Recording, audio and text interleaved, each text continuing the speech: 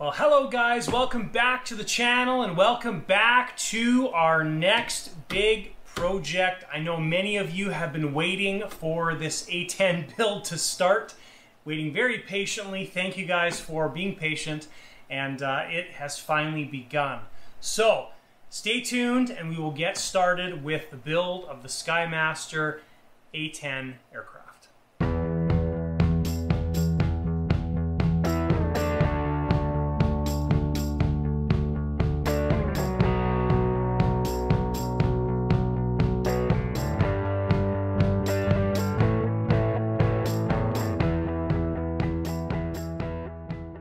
Alright guys, so if you watch the unboxing video, we are doing a giveaway for an engine test stand that my buddy Joe made. So first things first, we should probably get that out of the way. In the unboxing video, there was a couple requirements. The first one, or the primary one, was to comment in that video using the word stand, S-T-A-N-D. So let's go in front of the computer and we will pick the winner of this engine stand. All right, good morning guys. It's multiple days in the future, but we're gonna pick a winner for the test stand that was in the A10 unboxing video. So hopefully this works out. I've used this before, but I've never used the word. So comment must contain the word stand. So if you're familiar with that, this contest, you know what this is all about. So anyways, guys, we are going to pick a winner. Congratulations to the Mr. Eds. There we go. So you won the stand. Congratulations.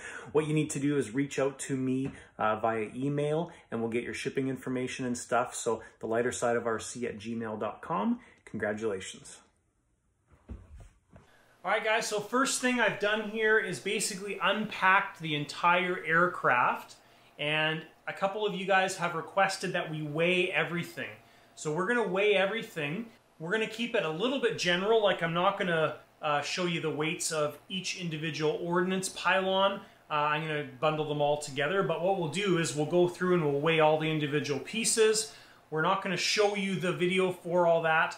I'm going to be using a small digital scale for the smaller items, and we'll use a larger scale for the bigger items. But what I'll do is I'll throw some rolling credits here of the weights on all the items, and I'll give you a total as well too.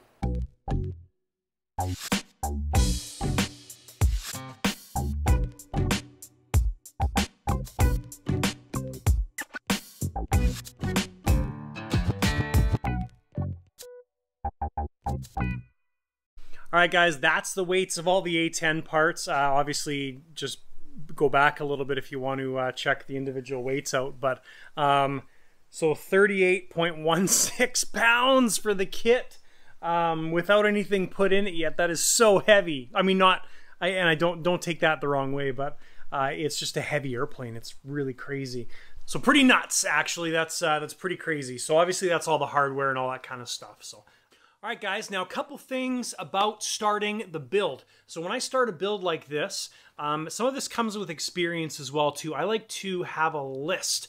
So if you're watching this and you have gotten me to build a plane for you in the past, or we have an agreement in place, I've already gone through and I've made a list of all the things up here that I think we're going to need, and that just comes again from experience. So what I like to do when I start a build like this is have everything on hand, or as much as possible, right? Obviously there's some stuff that is always going to pop up, like batteries, right? You're not really buying your batteries until the end when we have a total weight that we need to put in the nose to get the CFG. So, but anyways, that's kind of the first big thing that I like to have when I start a build. I don't like to start the build and have to wait for parts. I like to have everything here, whether that's an order from one of the suppliers or whether that's out of my own stock or supply. Just a quick shout out to the guys at DreamWorks, Doug, Shipper Doug. Thank you for your note on the last order. Very appreciated. I appreciate it. I appreciate you as well for packing the order and not messing it up. And thanks for the comment and thanks for watching. So. Next thing, guys, is I will print out the manual if it doesn't come with one, which most planes don't now. So I've printed this off the Skymaster website, using this to make notes and stuff on. but this is the binder, right? So when this plane is delivered to the new owner, it's got all the documents and all the documentation in the binder, and any additional sheets and information will go in the binder. So that's what I like to do for my builds as well, and just helps keep organized. The Skymaster manuals are not amazing. The pictures are quite small, but it does tell you the basics of the rundown of the stuff, all the parts, right? But when you get into some of this stuff, it's pretty generic, small little pictures, but they do have it in a checklist format, so you just go through and check these things as you do it. So it's kind of nice to have that as well too. Now that brings up the next point, guys, and that brings up today's video sponsor, who is RTL Fasteners. Just want to make sure their info is on there. So RTL Fasteners, I've been using their stuff for a long time, and recently we have partnered up to get you guys a discount. So if you've never dealt with RTL Fasteners before, head to their website, right there, rtlfasteners.com, and if you guys put an order together at RTL Fasteners and you use my code, you will get 30% off your order, which is awesome. All right, guys, so this is all the stuff that I ordered here. So we've got our Imperial and metric fastener kits, and just like this, we can get all this stuff organized in the packages. And just like that, guys, everything is organized. So look at all this stuff you get in these two packages. So this is our metric, this is our Imperial. We've got everything organized here. So we have the M2 size with nuts and washers and split washers. We've got M2.5. We've got M3. It came with a bag of 50 blind nuts, washers and nuts and everything. And then we've got the Imperial side, so we've got 256, 440, so the whole setup here as well too. We've got bags of servo screws and a couple stainless bags and a couple really small brass ones. So lots of stuff in these kits. And also the coolest thing, or very cool thing, is the Pro drivers from Bondus. Now Bondus is an amazing name in tools in general, but the Pro hold, it's got a little, it's really hard to show you, but it's got a little thing on the end, like a little ball or whatever. So you can see here, you can kind of stuff the Allen key into the fastener that you want to use, and then you can get it into those really tight little spaces and get it started. So very, very cool that these assorted kits come with all of this stuff. So check it out, guys. Don't forget the code. Very impressed. Now for that 30% off, you do need to have a $25 minimum purchase, but it's really easy to do. Check out RTL Fasteners. Again, there's a link down in the description below to their website. During step number 2 of checkout, use the discount code JV30 and you will get 30% off your orders at rtlfasteners.com. So thanks RTL Fasteners for sponsoring this video, and let's continue. All right, guys, so step 1 for me is basically we open up the parts bags and just open them into boxes. I like having this stuff visible, organized, sorted, and these are the bags that they came in. So that's first step for me before we put anything on the table. So step number 1 in the manual is basically starting with the wings. So it doesn't give you a whole lot of description here. It just says, check operation of landing gear and doors. Okay, well, you need to get all that stuff installed first. So you have to do a little bit of thinking with this stuff. So step number 1 is we're going to go over the gear, and anything that's metal, we are going to Loctite. So we're Loctiting, you know, all these bolts here, that kind of stuff, because generally any manufacturer does not Loctite those items.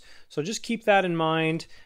Pretty common practice. And so anyways, it's nothing I'm going to really, nothing too exciting, but that's the first step is Loctite any screw. So we're going to go over this landing gear, use blue Loctite on everything. Pure joy, guys. Look what I found. Trusty bent screwdriver. It's been in my toolbox the whole time. I did not lose trusty bent screwdriver. I did not leave him in a field. He was hiding in the depths of my toolbox. That's cool. Seriously, I had no idea I lost this. I was looking for I've got like this special wrench, and I was digging through my toolbox, and I'm like, no way! Anyways, trusty bent screwdriver has been found. Barely bent screwdriver will stay in the toolbox, but trusty bent screwdriver feels like home. All right, so I figured I would show you guys how the main wheels work here. So it's a 7mm nut on the axle. There is just a plastic press cap that goes on there. So the wheel pops right off pretty easy. Now the reason this is important is because you don't have any bolts to tighten up from the outside. They're all from the inside. Okay, so we've got our washer, and that's the system here. So you can see there's a bunch of brake pads and stuff that all work together. And the actual brake assembly is right there.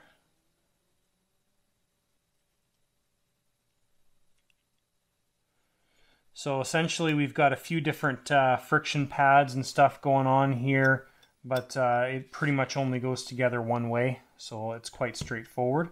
But the reason you need to take this apart is because we need access to all those bolts to Loctite them. So still working away on the gear. All right, guys, the 3 gear have been Loctited and everything is done on them. You'll notice a check mark on the wheels. So what I do is I did these last night and put a check mark on them. I won't finish a set and then leave it halfway done. So I finished those 2 last night and then just finished this one as well too. So all the gear have been Loctited. Next thing I'm going to do is I'm going to do the radio programming so I can get the nose servo installed. Then we'll have basically the 3 gear ready to go inside the plane. So also what I did last night is I wrote out all of the different channels that we're going to have, just so we can get a layout of what we need. Now I'm not going to do individual channels with all this stuff, or at least I don't need to. I don't think I'm going to. With the X-Bus system on JR and most other companies' bus systems, I could pair these air brake servos together and match them in the X-Bus menu. So we do have some freedom here as well too. That also applies to the flaps and the rudders as well too. So when you're setting this up, at least with JR, is I would set up just one rudder channel, and I'd have both of those servos working on the one rudder channel. So just some stuff to think about here. Obviously with this is going on a 28X radio, we can do all of this no problem. Just figuring out the best course of action on this stuff. So next thing is I'm going to pull the radio out, do the radio programming. There's nothing overly exciting about that. It's just a matter of initially mapping everything out. And the reason you want to get that done early in the build is when you go to install servos, you can get center. So you're basically plugging in those servos into your receiver, and you're finding the center port, and then your servo horns are adjusted and all that stuff's done for you. So that's what we're doing next. All right, so all the programming's done on the radio here. I'll give you kind of a quick overview of what I did. So I wrote down all of my channels, the ones we were going to pair up. So all this means when I'm pairing it up is we've got the right flaps, which is 2 individual servos.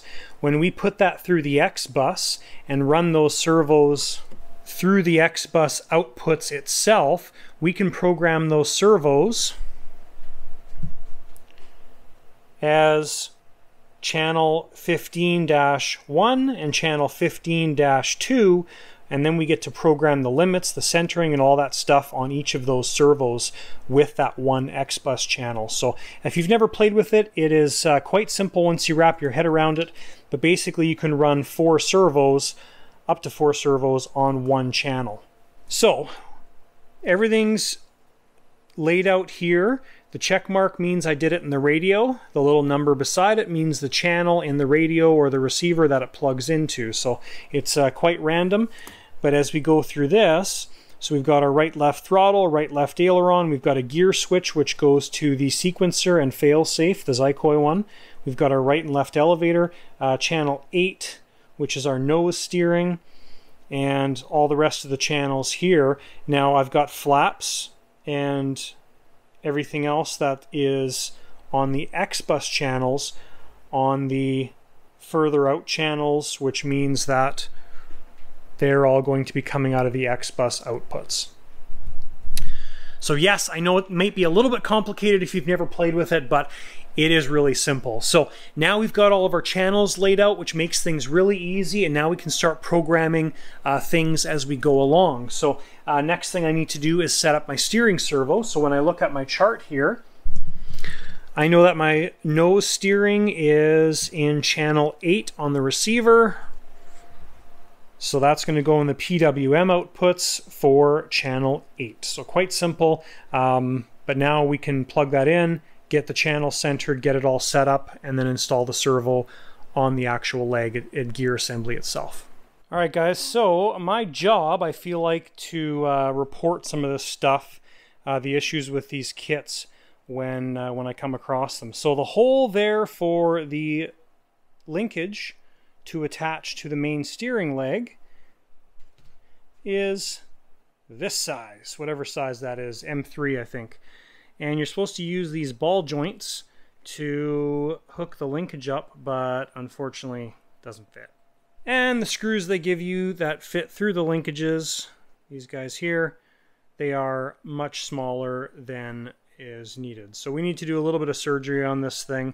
Probably going to just change out the ball and see if we can use one of the bigger ones, like a Dubro one. So anyways, guys, first issue.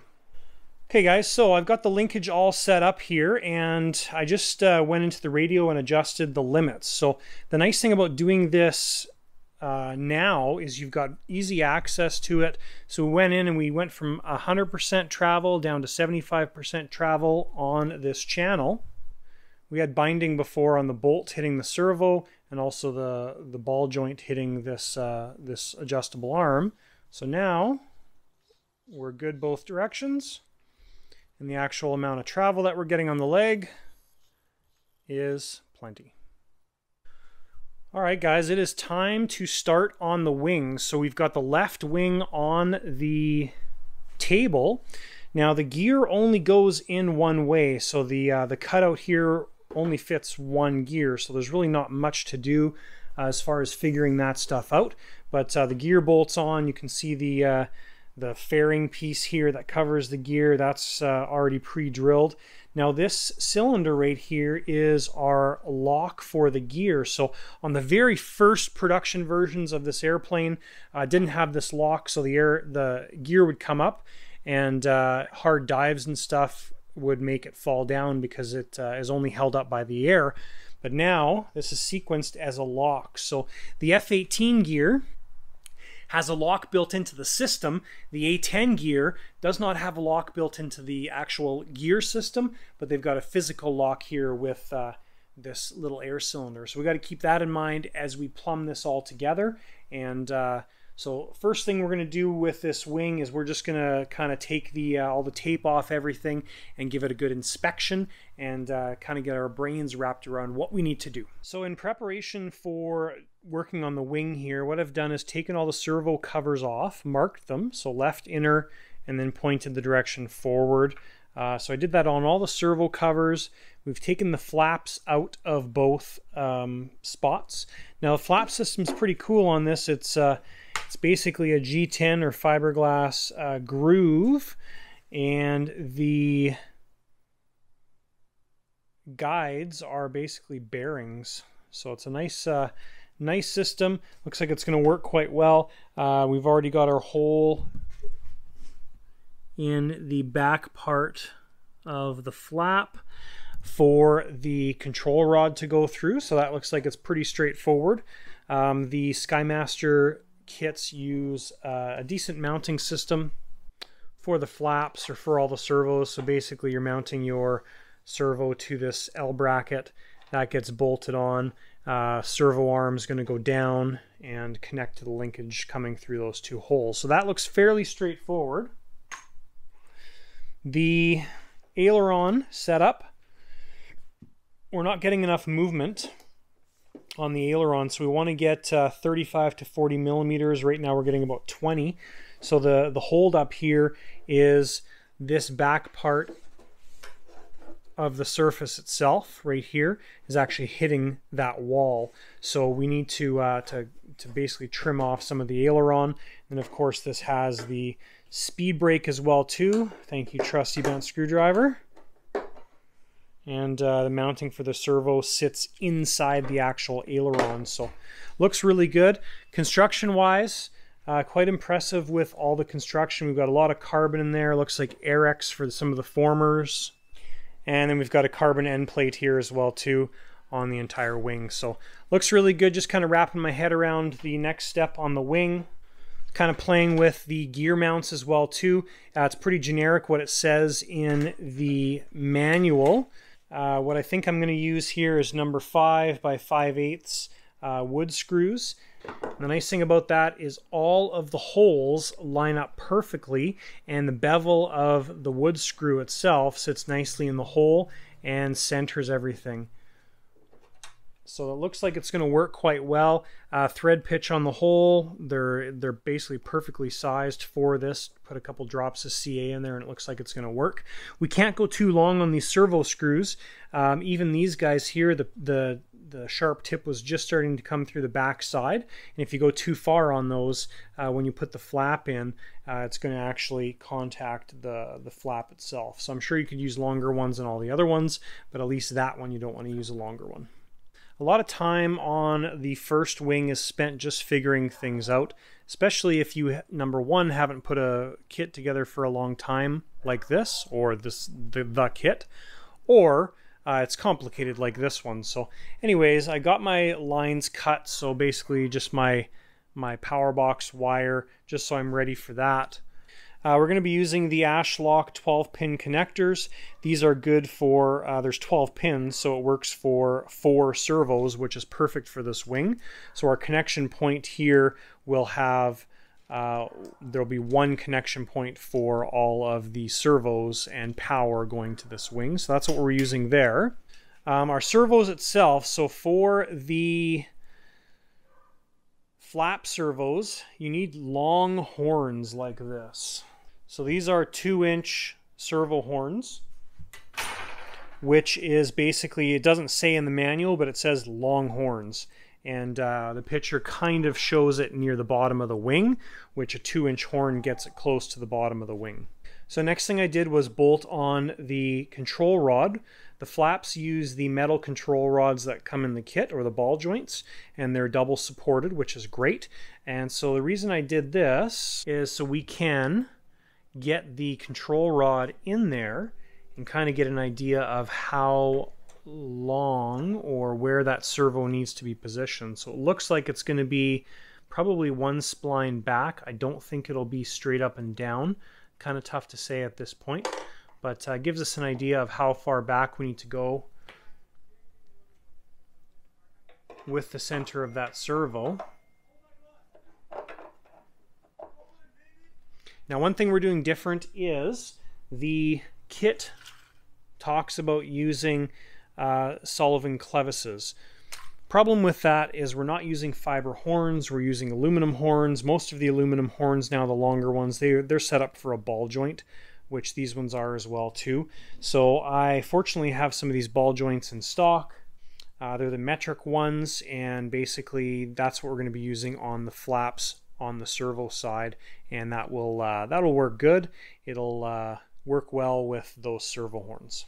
Alright guys, if you remember back to where I was talking about the X-bus channels, so our flaps are number or channel 16. Now I just want to show you what a bus system here does. So essentially these servos are programmed now as 16s. So this is 16.1, this is 16-2. So both of those are set up as channel 16 servos. They go in the X-bus output of the control box. Doesn't matter where we put those servos. They can be plugged in number 1 and number 16. It doesn't matter. It can go anywhere. And when I flick my flap switch, you'll see both of these work as channel 16 servos. So just to show you, I'll take those and I'll plug them into like these channels over here. There we go. So we've moved them over to 16 and I think 14. And we'll flick the switch again and they're operating exactly the same. So the servos are a little bit different. This one's back a little bit further. This one is more forward. So when you go into these menus now, what we can do is now we can change each one of these servos. So initially what I did is every servo comes as a throttle servo and you change them to whatever servos you want. So if we want to go into the other settings of the servo, now all we have to do is pick which servo we want. So channel 16.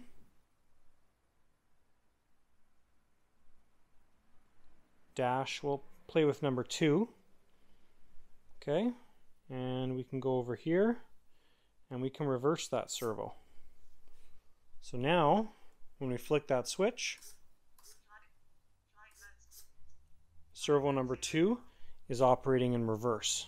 So we'll go back to normal and we'll set that.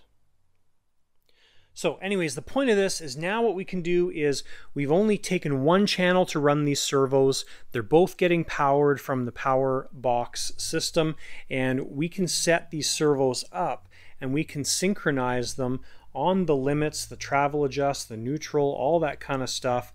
We've got lots of different features here with adjustability in the X-bus menu. So pretty cool little setup, saves us channels. Also, it's nicer to be able to program them so they're matched, especially in a situation like this. All right, so now that we're happy with servo position and arm position and everything, next step is we install our servo pinch bolts or servo arm bolts, and when we do that, we make sure we use Loctite. So for these servos with a pinch collar, what I like to do on these is do the main one first, get that seated down all the way, and then I like to back it off and then install the pinch bolt. And the reason I'm doing this is because if you do this up too tight, it doesn't allow this to pinch enough. We want to make sure that that servo arm is seated all the way down. And this is only a 1.5, so it doesn't need a whole lot of torque. And then once that's done, we just snug that back up. So there we go, our servos are done. And next step is we're going to get these mounted onto the metal L brackets and in preparation to put them in the wing. Alright guys, so we got both servos mounted on the L brackets. Now one of the nice things about doing this right now, it's going to be probably hard to show you, but if I can zoom in there, so you can see the position of the rod coming from the flap, and looks like everything's going to line up nicely for us to have the ball joint on the inside, so this side of the servo arm, which is great. I was worried that they would meet up perfectly, but that's not the case, so that's awesome. And so when you're mounting these servos in the wing, you always have to do a little bit of cutting and grinding. Looks like our spacing and everything on the width is good, but we do need to grind out a little bit on the back here for the servo wire itself. So I'll do that on both of them, and then we should be able to get this flap servo installed. Alright, so both servos are now fitting into the openings. Basically all you need to do generally is sand this just a little bit, do the back angle for the servo wire. You want to make sure you don't take too much off the back, otherwise you will lose that screw point, so you won't be able to put a screw in that point. So just keep that in mind if you're building one of these. And so that's done. Now this middle servo, it's got a hole here on the outer wall, but there's another layer of material on the other side in between the servo and this point here. So that hole was not there. I added that hole. We're going to have to make that hole bigger, but just keep that in mind when you look through here. There probably isn't going to be a hole in your kit if you're building one of these. So I need to make that a little bit bigger to allow the rod to go through. All right, guys, so that is our flap setup or flap linkage setup here, just to give you an idea of what's going on. So the flap setup on the A10 is pretty straightforward. It's basically takeoff flaps is 50% of the movement, landing flaps is 100% of the movement. So it's pretty simple, and obviously we're trying to maximize the amount of flap that we are getting. But so what I'm going to do now is I'm going to hook this up to the flap. We're going to plug this in and just see how the whole linkage setup and everything works. And we will plug this servo into the X-bus ports. Now remember, it doesn't matter which port we go into. I'm going to put my flap at the mid setting point. So I don't want to go all the way to off, middle, or all the way the other direction. And reason for that is we don't know our linkage lengths and everything. We don't know if they're going to work yet. So if you put it on the extreme and the servo, these are slow start servos, all the JR stuff is now, but you don't want your servo to jam the other direction and damage something, right? So the middle point on your flaps is going to be the safe spot. And we know that because we've already done the setup before we installed the servos. So let's plug that servo in and see what happens. Okay, so we're on the middle setting. We're going to plug the servo in. Okay, so I've reduced my travel on the flap channel. And now what I can do is I can play with the travel here to get it set up mechanically good. Sorry for the lack of amazing terminology, but that's what we're doing here. Okay, so just to give you a rundown of what I was doing here. So right now, our servo arm is basically almost as close to that to the wing tube as we could possibly get. What I did when I was setting up the linkage, the linkage arm there between the flap and the servo, is I put those ball joints in all the way. So now we've got a starting point where we can start from and we can adjust from that point. All right, so happy with that servo and the setup there. Now what we need to do is install the next servo, and we can adjust these two servos in the X-bus menu to match. All right, guys, jumping around a little bit, but before we get these two servos for the flaps installed, we do need to make up our wiring harness. So I'm going to get that made up with our 12-pin connectors. Once that's made up, I will show you some of the reasons and details of why I do things the way I do them. All right, guys, so wiring harness is done up. So basically, we've obviously got 4 leads for servo 1, 2, 3, and speed brake. A couple people have commented in the past why I don't use labels. I own a label maker. It's sitting in my toolbox right there. And the problem, or the reason I don't use labels, is number one, the paint marker is quick, easy, it's permanent, and there's no labels to fall off. Yes, the labels would stick to that very well, but if I do need to get this off, I just use a little bit of rubbing alcohol and it comes off nice and easy. That's why I use the paint markers. Anyway, so there's the custom harness is all done up.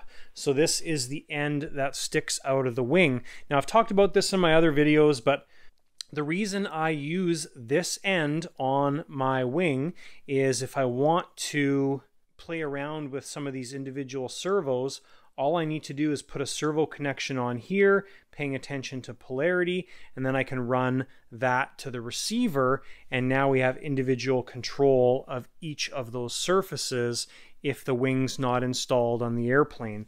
Now if we were to use the other end, it's still possible with an adapter or whatever, but not as easy as just using the pinned end of these Ashlock connectors.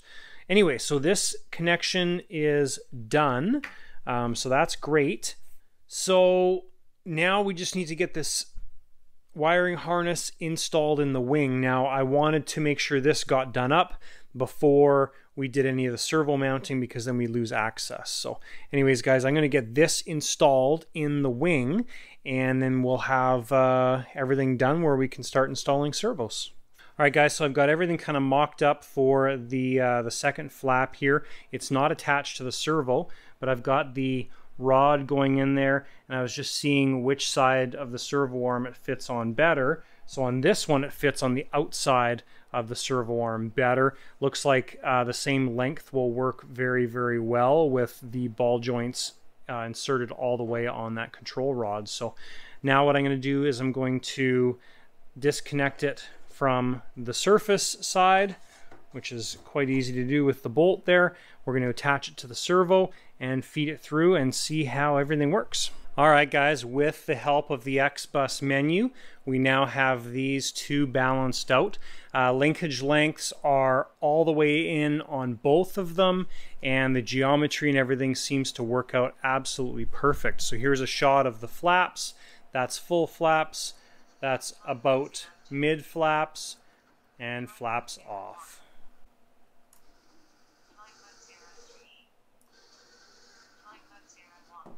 Very happy with that. Looks awesome.